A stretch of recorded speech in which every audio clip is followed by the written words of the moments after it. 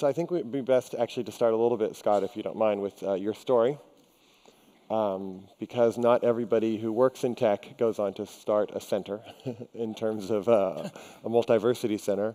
And I'd love just to hear how that path started for you. So you're at Juniper, you're having different roles. If I remember right, your father passes, and this kind of ignites a new interest of yours, or how would you describe the change you went from running a large corporation to then exploring what we might call the human potential movement? Or was this always an interest of yours, and now you finally have time to put towards it more fully? No, that's giving me way too much credit. So my dad died in 2004, and when he did, I think about it a lot still, and it was what I call this brutal confrontation with mortality. And this question that surfaced that day didn't really surface for the first time, but it resurfaced. And the question is, what matters? And for the 45 years or so leading up to that day, I was able to defer that question. Because even though I couldn't answer it, instead or in the meantime, I could go to college or get a job or buy a car or buy a house or whatever.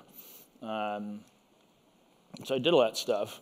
But then when that day came, the question wasn't available. I couldn't go anywhere else. And it wasn't like it created a discovery that day. In fact, I spent most of the next 5 years, I'd say, trying to do what I always did, which is pretend like I could handle it.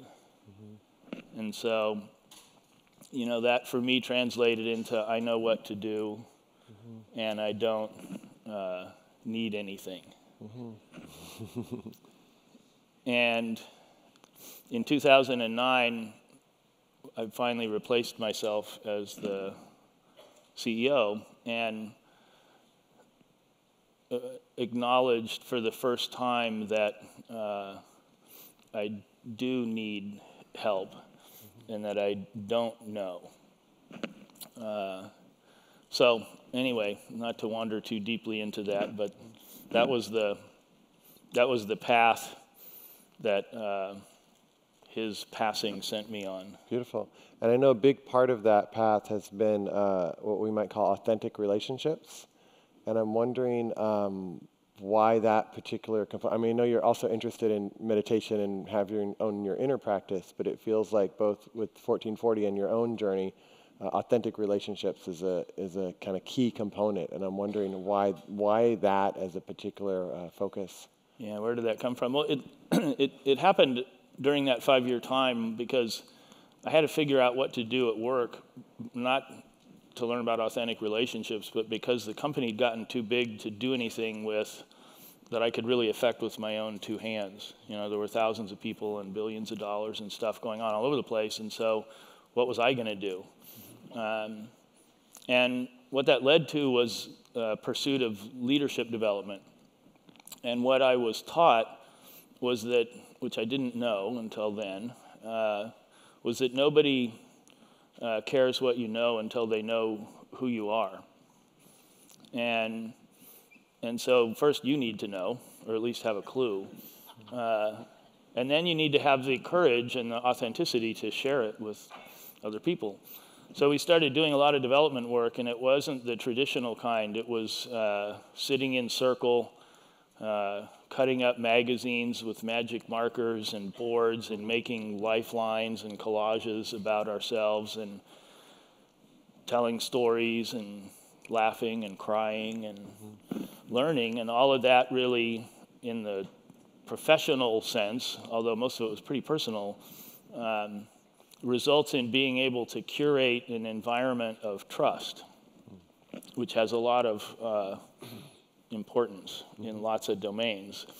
But for us, it was really a way to build relationships that we could trust so that we could make simple agreements for what to do and we could get better outcomes.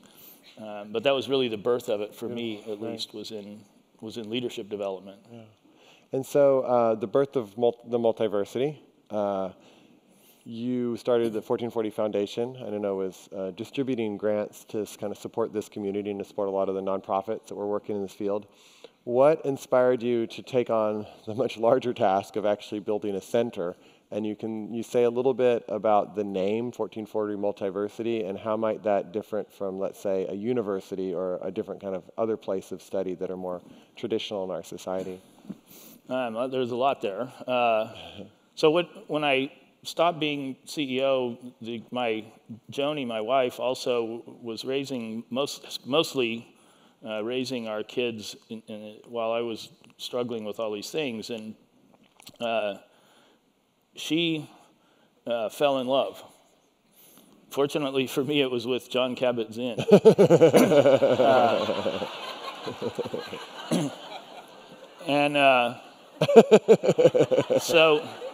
And he's hard to reach. Yeah, he's hard to compete with too, actually. And so her pursuit of meditation was her own journey, and mine was really developed to try and build self-awareness in order to further this effort of authenticity and leadership and so forth. But what we decided in starting the foundation was with this work it wasn't just about leadership development, and it wasn't just about an individual thing. It was the opportunity to bring that or help that come to the world. And so Joni named the foundation 1440 is the number of minutes in a day. And it's really meant to remind us to be present, because that's actually a lot of minutes. And if we could spend each one in presence, then there might be a lot more to be had in any given day.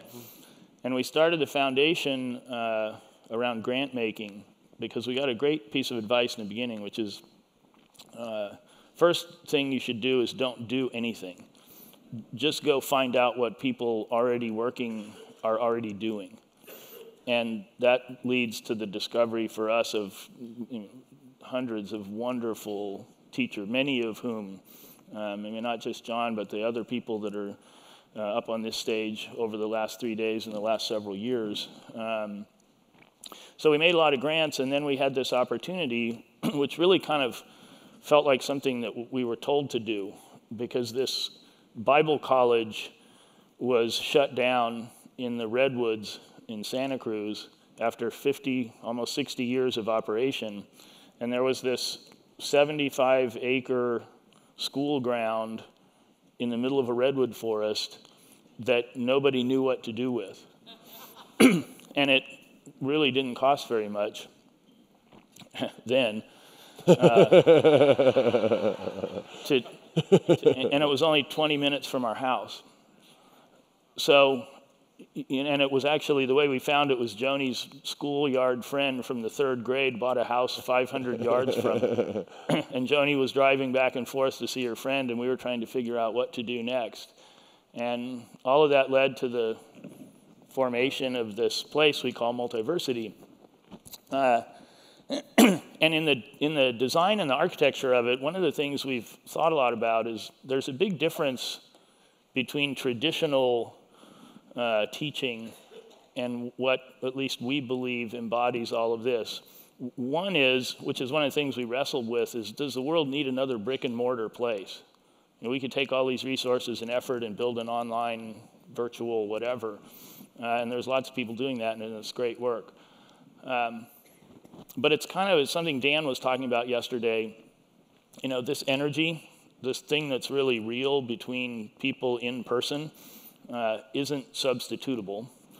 And the immersion of going into a learning experience, at least for us, has had dramatic impact relative to whatever you can read or see online. So it's not an instead of, it's an and to do that. And the difference between a university and a multiversity is in the university system, and this will be a little bit unfair, but it's kind of a hierarchical thing. Because it's teachers who know things that you don't know teaching them to you. right? And that's not a bad way to learn chemistry or English or math. But in this work, and I think at least the teachers that I know would be the first to say this, it's not about them teaching us something they know that we don't know. It's about them helping us to find out what we know and maybe can't find. And so that's a really different model. It's very, and we might not even learn it from the teacher. We might learn it from the person we sit next to in circle, or we might learn it from a walk in those redwoods. And so that translates into having to design the whole place differently, because it's not a sit in a lecture room and talk down to a group. Nothing against that, though. Yeah, not that there's anything wrong with that, isn't that what Seinfeld said? And that's a great way to be taught intellectually and physical education, maybe.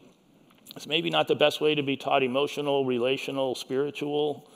And for us, in trying to develop the whole person, this integrated learning, integrated self, it's important for the design of the place to support excuse me, to support the way that you're learning and what you're learning from yourself and from those around us and in community.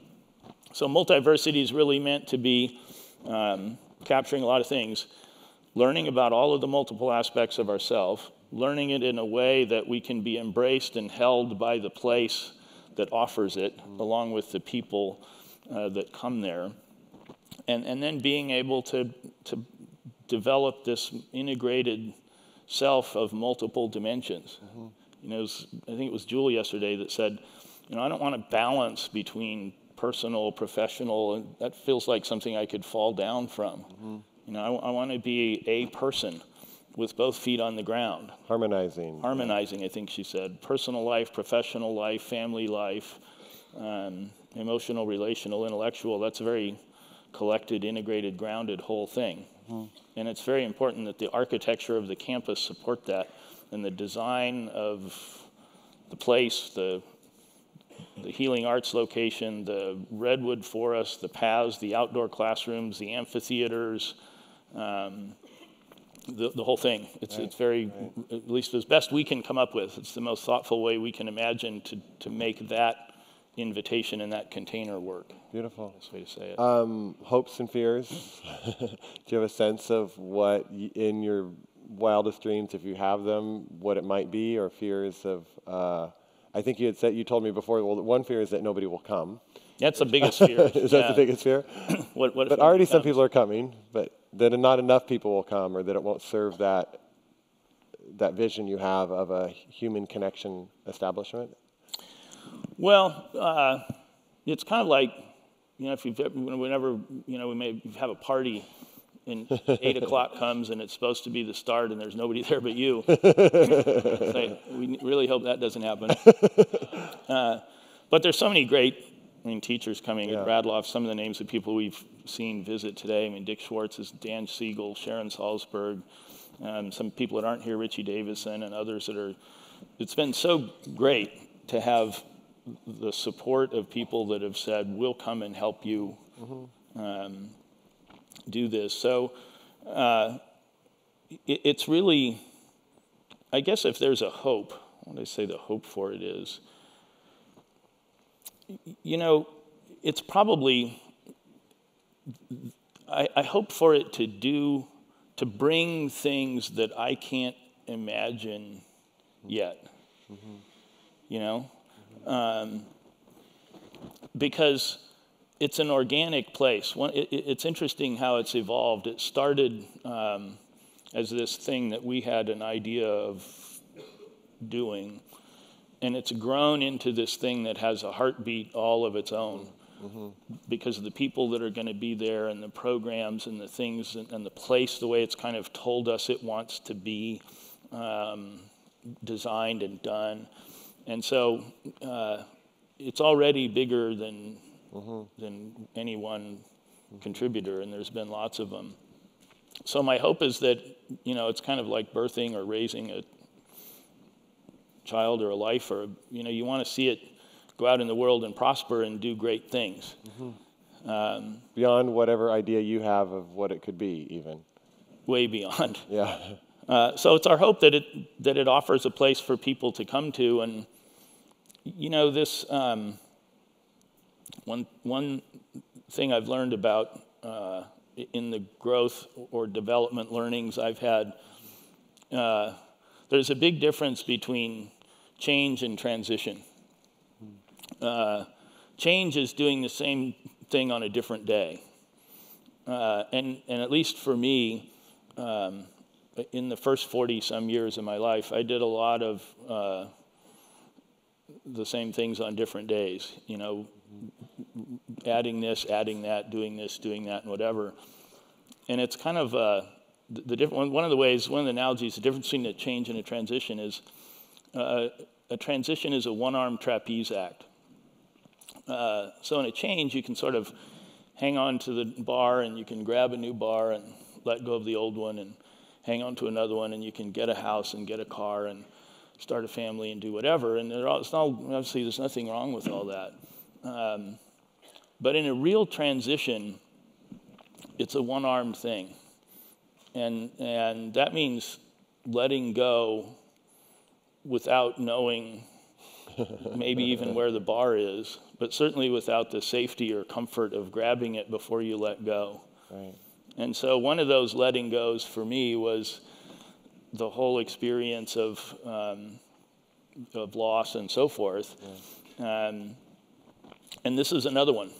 Mm-hmm. You know, we embarked on doing this, and now we're kind of letting go of, you know, the actually easy part, which is building it. And now it's time to lean into and hope to find the next piece of it all. The easy part was building it the last 2 years?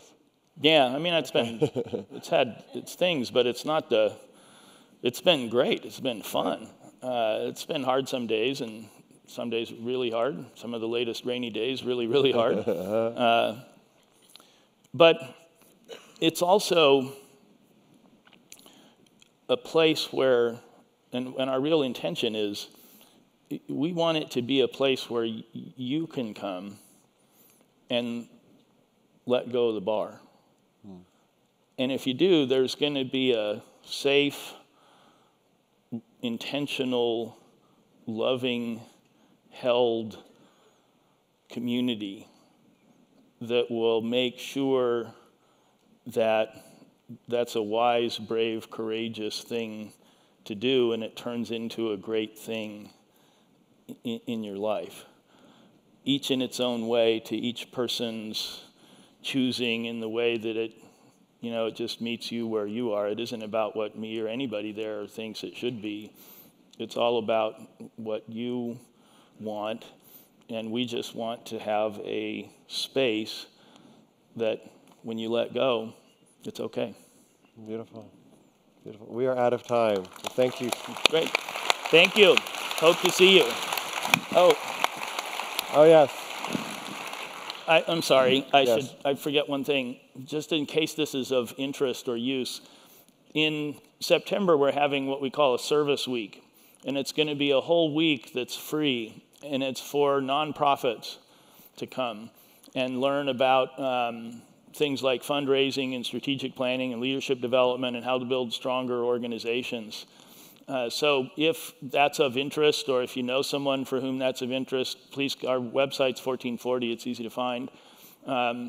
Please come and apply and let us know of your organization and what it's about, because we're going to be hosting that for the week, and we've got some great people that have volunteered their time to come and teach and learn. And so if that can be possible, please come and join us. And we'll also be doing an event there mid-December that we'll announce shortly. That's right. Soren's going to be teaching. So great. Thank you. Thank you.